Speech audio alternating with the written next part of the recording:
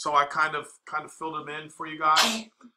So please, everybody take a look at question number 2. All right, question number 2, I'm going to rewrite just to make sure we're all clear. C to the 5th times c squared times c squared. Now this is kind of a review. So again, that would just be c to the what? Good job. C to the 9th. All right? Because when you're multiplying, you're adding the exponents. All right? Now, for number 4, we're going to rewrite that as x to the 5th times x to the negative 4 times x. All right? Which would be x to the what? X to the 2nd. Thank you very much. All right? Number 6. Here we go. Negative 2gh times g cubed h cubed. That's a cube or a 5? Just, it doesn't matter what it is, guys. I'm changing it. All right? I'm changing it. All right? Because I couldn't tell exactly. For whatever reason, I don't know why. So now, when I multiply, this becomes what? Negative 2g to the 4th, h to the 6th. No, H to the 4th. Very good. Oh, because it's 3. Now, for question number 8, here we go. We're going to go 24w z squared over 3w cubed z to the 5th. Reviewing that information, that would give me what? 8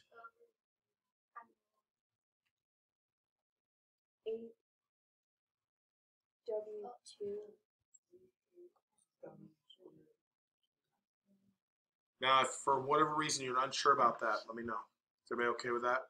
I am going to be putting back. What? Wouldn't you move it? No. Because you can't have negative. 24 divided by 3 is 8. 1 w on top, 3 w's on the bottom leaves you 2 w's on the bottom. 2 z's on top, 5 on the bottom leaves me 3 on the bottom.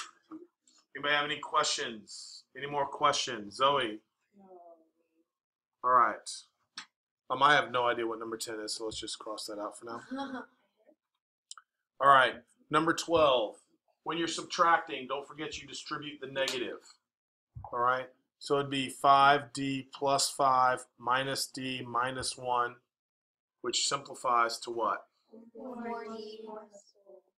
4d plus 4.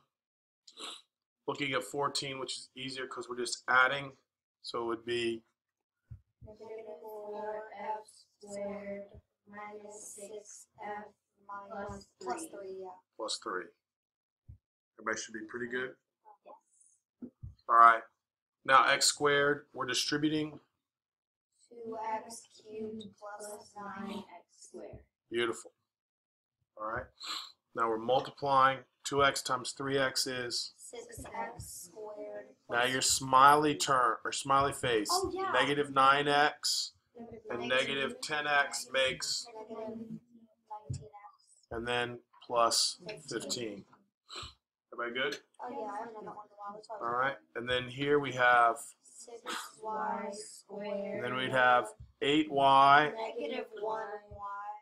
Oh, negative y. Minus 12. Minus 12. Everybody happy? Yeah. All right.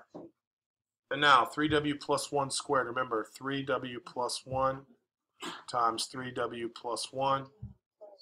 9w squared. 3w and 3w makes 6w. plus 1. Oh. Oh, I just needed it. All right. Everybody happy with that? Yeah. All right. Good little quick little review. All right. Now we're getting into the factoring completely, which I already said just basically means you're going to factor what? Twice. You're going to factor twice. All right. So here we go. Now, the first thing I do is I try to teach kids, this is kind of like the way I would describe it. These are individual buckets. All right. And so what you're doing is you're pulling out what is common first. That's why on Friday I had problems crossed out. because you had to factor out a common factor first. You want to factor out the greatest common factor. Can anybody tell me what the greatest common factor is? Okay, what is it? 9. Anybody else? 45. 45. 5 what? 5x. 5x. Now, what I mean by that is this. Look up here, guys. This means 5 times x times x. This means 9 times 5 times x. Is everybody with me? And what is common? 5. And a x. Everybody with me? So we put down 5x. All right. Now, if I remove, watch. This is kind of why I like Notability. If I remove the 5x, what's left in the bucket? 9x. X minus 9. Right? I probably should have done this, though. I probably just should have said in this bucket right here is that. So that's why it's 5x times x minus 9. Everybody with me on that? What? So did you not understand where I pulled this out here? Exactly. I remove it. And what's left behind? X minus 9. There's 3 people, right? Oh yeah, sorry guys.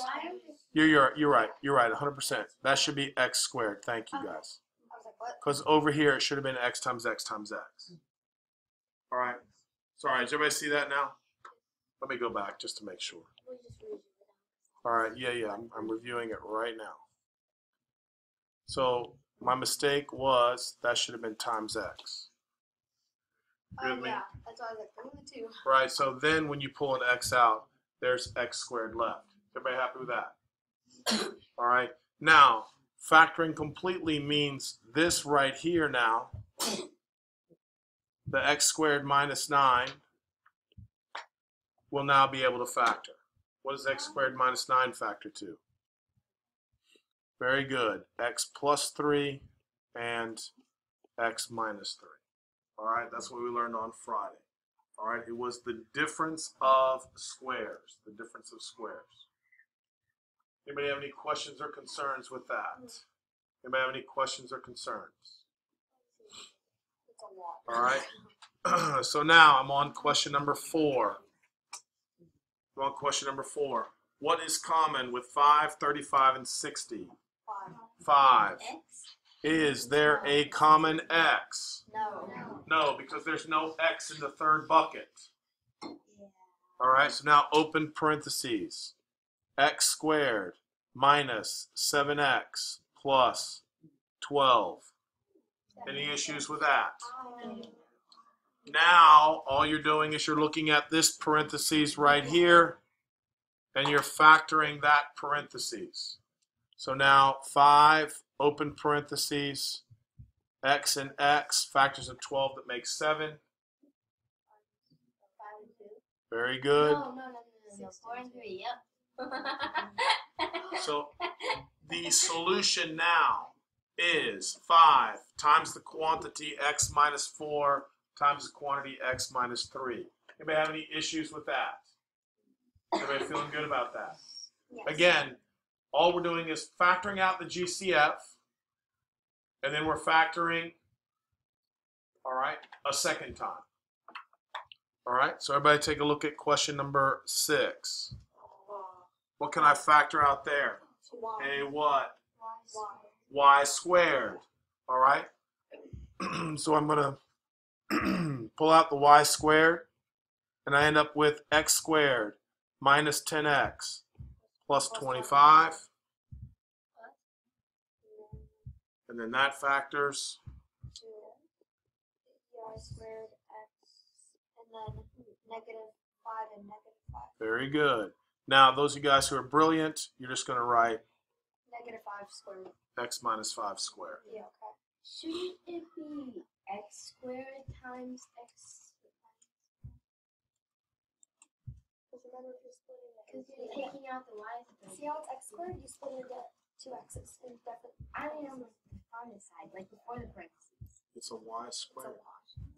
I thought you were taking out the y squared. Yeah, that's why you put them on. Stop talking now. This y squared, this y squared, and this y squared was pulled out. Do you agree? Yes. That's why there's a y squared here. Right or not? Yeah. You act like you're not sure. Okay. Now put a star on number 8. All right. This one is called factoring by grouping. Oh, Lord. Factoring by grouping. And some of my kids say, well, how am I supposed to remember all that? Well, whenever there are 4 terms, all right, factoring by grouping is going to be involved. All right. Now, what I want you to remember is factoring by grouping requires you to group them like this.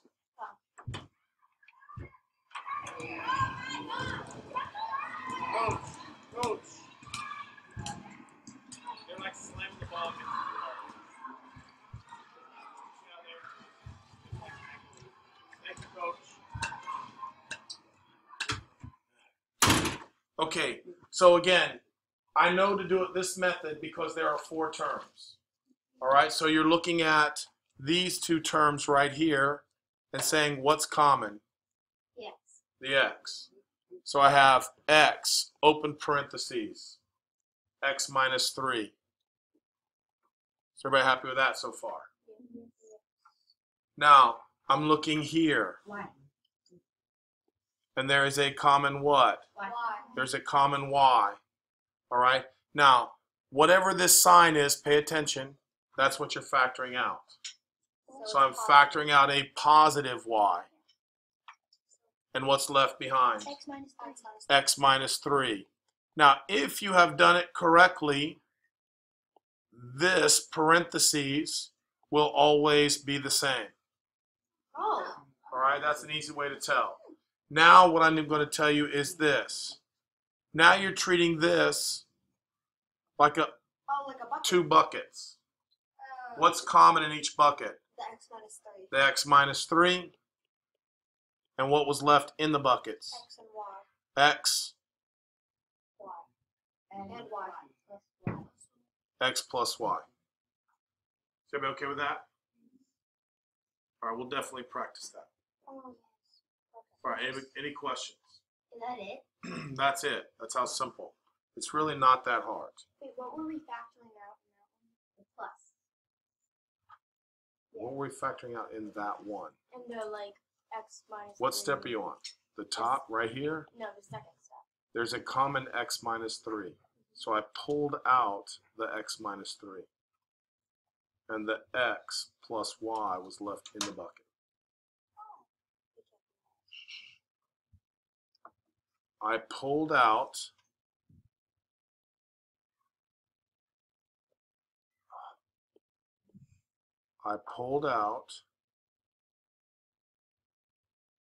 the x minus 3.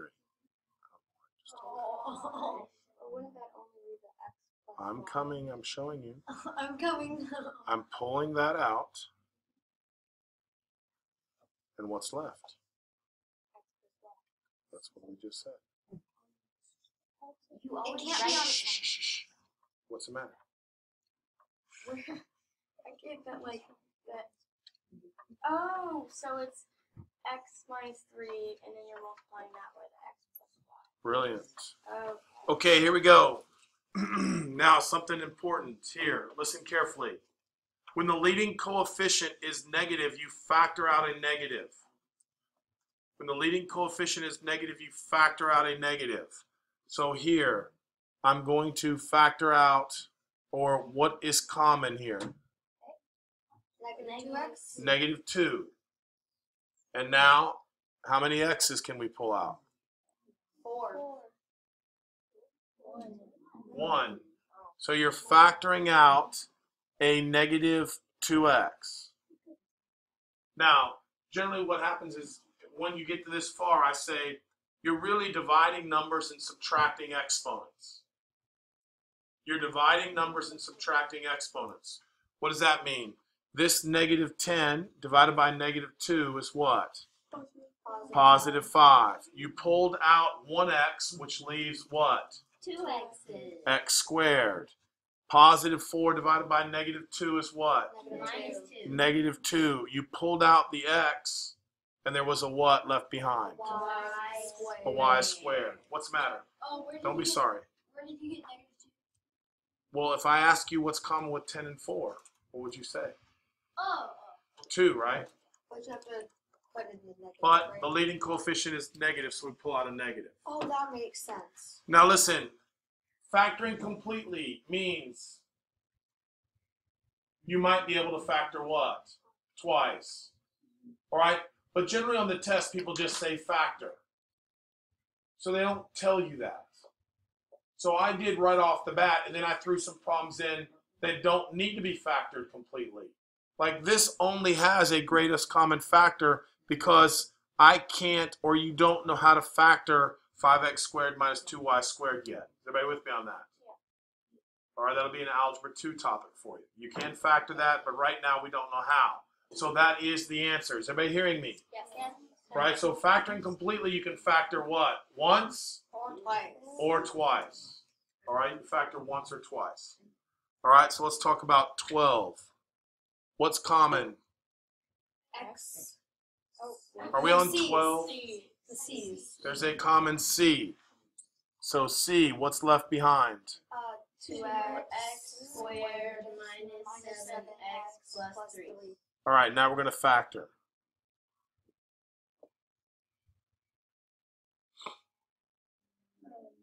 What times what is 2x squared?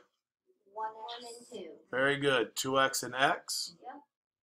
The only factors of 3, Or 1 and 3. and I'm trying to make 7, so where should the 3 go? On the right. On the right. So you put 3 here and 1 here just to check. There's 1 and 6, and they're both negative. Very good. All right, you guys, it's not that bad. Yeah. Yes. On the question above, so why can't we factor that? What are you going to factor it to? Go ahead, tell me. Shh.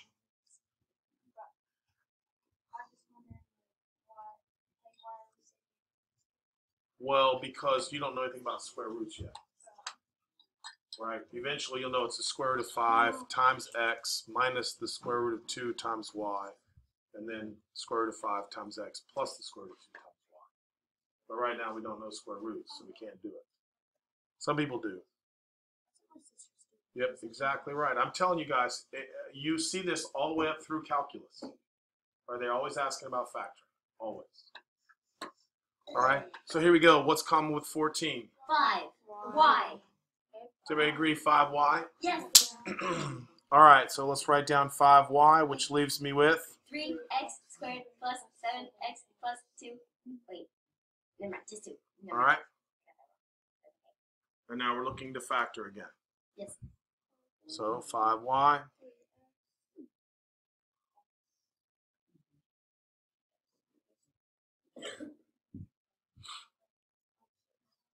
There we go. Anybody have any objections to that? I'm just figuring out. Everybody happy? That's not bad. Now everybody look at 16, please. What's the matter? No, I just didn't know what happened to the 7x. The 7x, you make the 7x.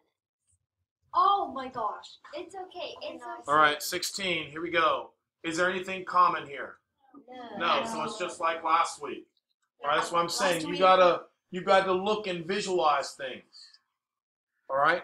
So 2 sets of parentheses. At this step of the stage of the game, you should be able to say, well, I know the 5 is going to be to the right because I'm trying to make 11. You should be getting pretty quick like that.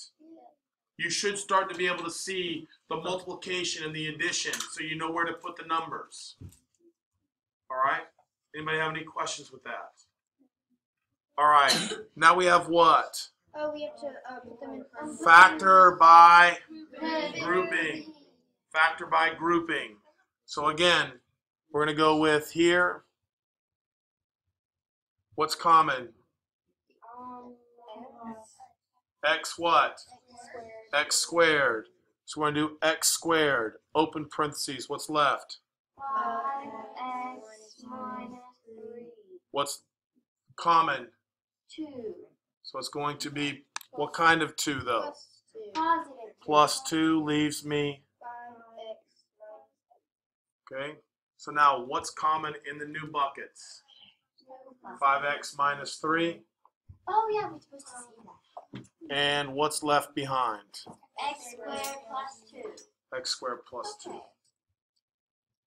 I like this kind better. All right. Here we go. 20. Let's keep right on going. What's common? 3x. I'm left with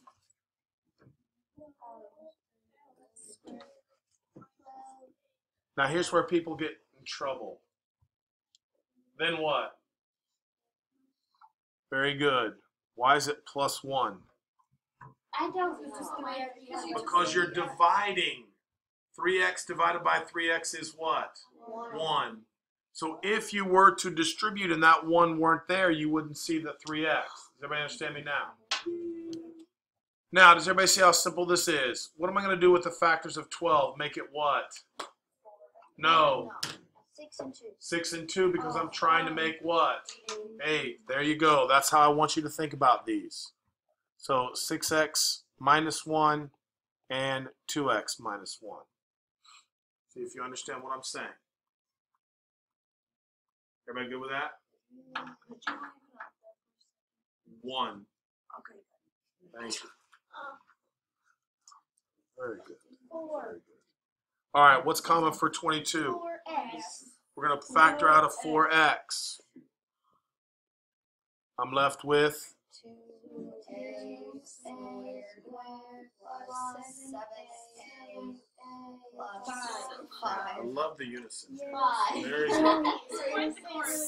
All together. It takes me a little bit.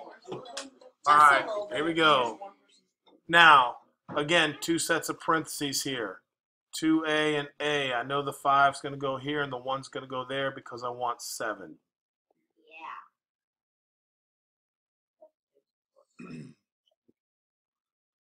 Everybody good with that? Yes. 24. Okay.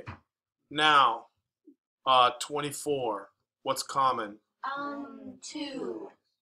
Negative 2. Negative 2x. Thank you. Remember what I tried to tell you. If the leading coefficient is negative, I want you to factor it out. So negative 2x leaves me 7x squared Plus 11. No, minus 5. Minus 11x Minus. You guys need to listen to the tape of yourselves. Okay. Yes, minus 6.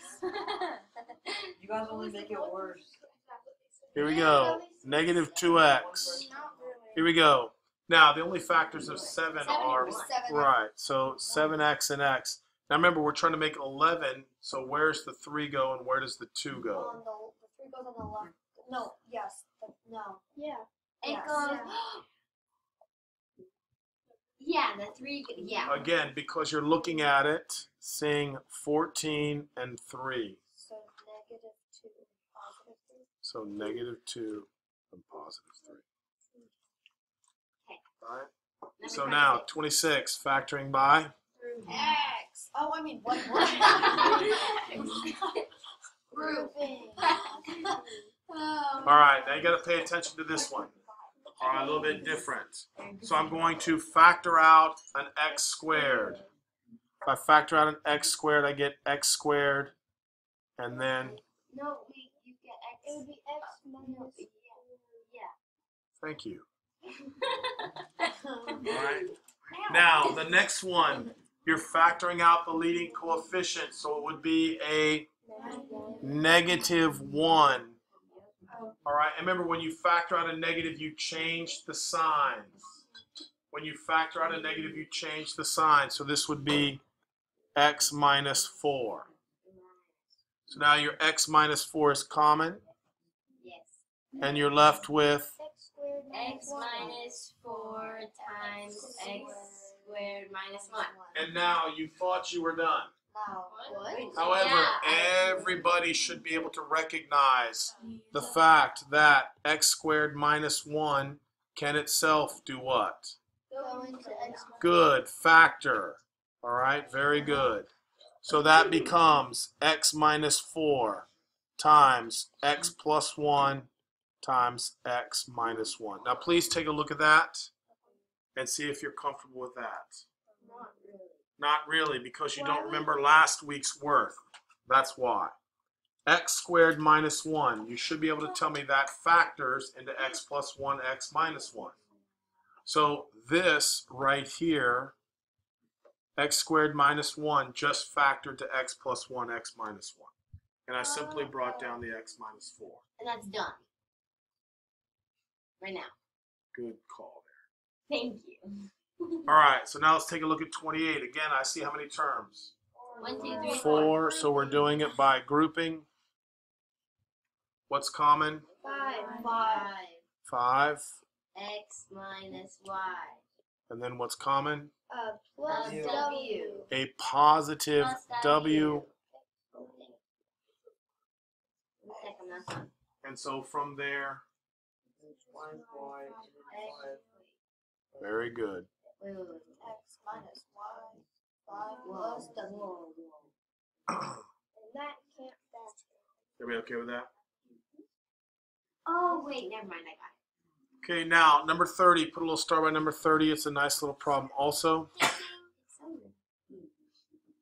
All right, when we factor that, all right, x to the 4th minus 16 factors to x squared minus 8. No, x squared plus 4x squared minus 4. So that would factor into x squared plus 4 and x squared minus 4. What do we have to do? Which one?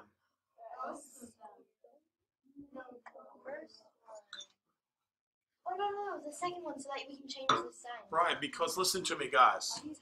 X squared plus 4, pay attention, that cannot factor. The reason why that cannot factor is because the 4 here is positive. So you can't factor if it's x squared plus 4, but you can factor it if it is x squared minus 4. So this becomes x squared plus 4 times what? X squared plus 2x. X plus 2 times x minus 2. X plus 2 times x minus 2. Is everybody pretty good with that? Yes.